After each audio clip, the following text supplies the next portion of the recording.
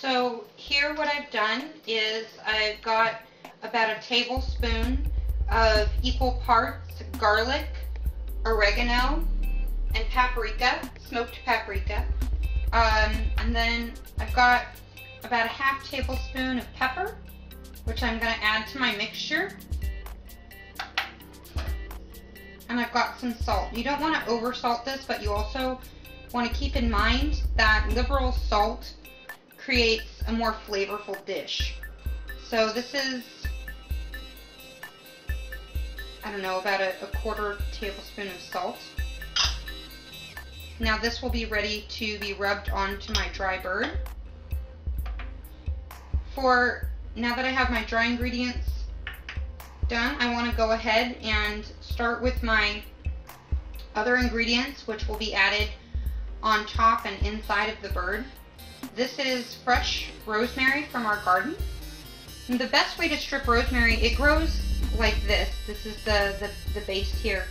So what I want to do is I want to strip it going towards the base. A really wonderful flavor, of course, is garlic. A lot of people don't like handling fresh garlic, even though it provides you with the best flavor, because of what is commonly referred to as the paper. So to deal with this paper, just give it one solid whack with the blunt side of your knife. We're going to use these fresh ingredients on the outside and underneath the skin of our bird.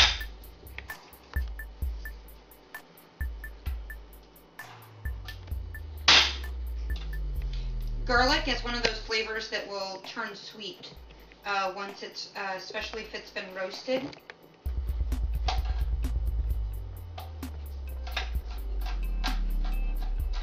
I can just do this roughly. You want to make sure that you keep your fingers out of the way of the knife, obviously. Give that a rough chop as well. It's a little bit stickier, it's harder to get through.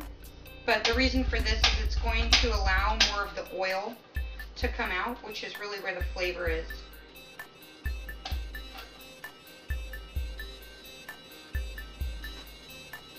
I did collect these lemons, which have rolled away from me.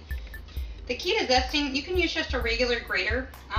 There's obviously our regular shredding size, which a lot of people use for cheese. Same thing here. And then there's this little micro side. It's wonderful for zesting. It's a great tool. If you don't have a zester, if you do have a zester, that's fine too. The key is to get as much of the peel and as little of the white part beneath. That white part has a tendency to have a bitter flavor, but I happen to have these wonderful lemons from our yard, which come in so handy. As you can see, I'm just rotating this along that fine side. These lemons can later be used in water or iced tea or in any other kinds of recipes. If you're going to be making a stock, you can use them for that. Don't forget that a lot of the zest tends to get caught on the inside of the grater.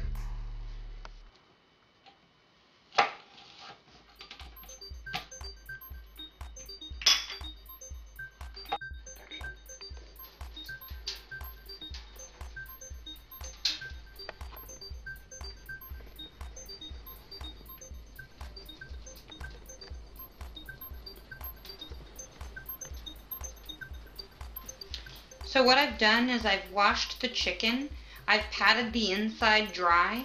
I'm going to continue to dry the outside of the bird.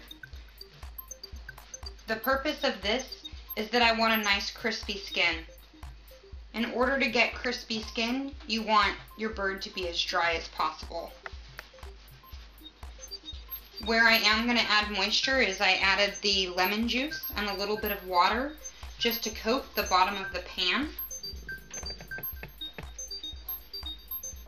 Now it's time to fist this bird. I like to take off my wedding ring before I do anything like that. I'm going to go ahead and dry rub it. Some people don't advise dry rubbing. Some people like to use olive oil. Of paprika, oregano, garlic powder, salt, and pepper that I prepared earlier. You're going to notice I have the breast side up first. I'm going to try and bring these wings in nice and tight, but I am going to flip this bird later. I'm going to take my garlic that I prepared earlier, and I'm going to actually lift the skin up and massage it up and under the skin. What this is going to do is it's going to infuse the meat. It's also going to help the breast maintain moisture. I'm going to do the same thing for the thighs.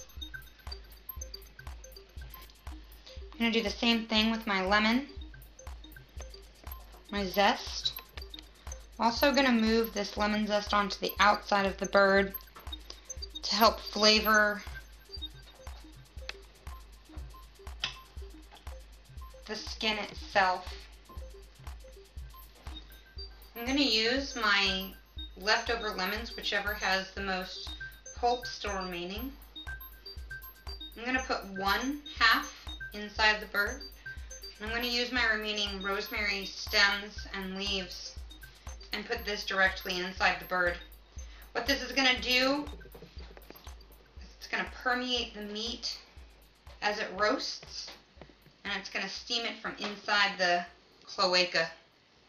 I'm going to put this inside the oven at 450 degrees, breast side up, for 15 minutes.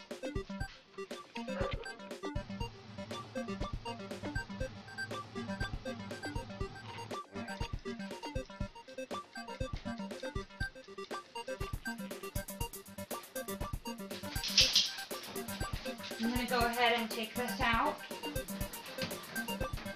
As you can see, it's already wonderfully browned.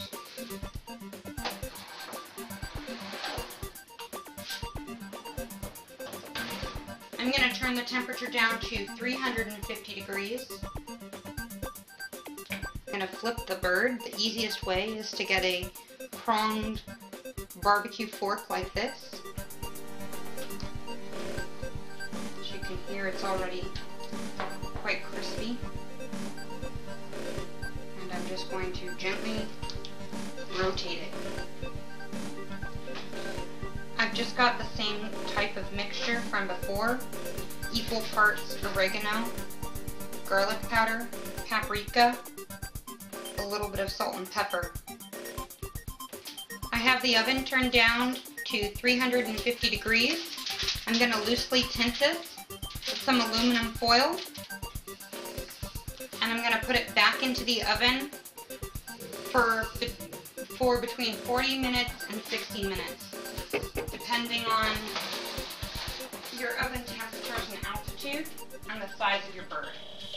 The last 10 minutes of the roasting process, I turned the oven up to 375 degrees, and I removed the aluminum foil tint. I'm going to remove the chicken from the oven. It's very important that during the cooking process you keep the bottom of the pan moist. So I periodically would check on this and add in some water. The best way to check the temperature is, of course, to use a meat thermometer. And you want to insert it into the deepest part of the thigh, but without touching the bone. And we need this to come up to 165 degrees. So our chicken is complete. Right now it is very important that we make sure to rest the chicken. It's typically a good idea to rest the chicken for 20 minutes before carving. The purpose is for those juices to get sealed in. If we were to carve in right now, we would see the juices run out of the chicken. We do want to make sure that our chicken is fully cooked. Another way would be to go ahead and cut into the chicken and make sure that the juices are running clear. The drawback to that method is that you do lose moisture out of the bird.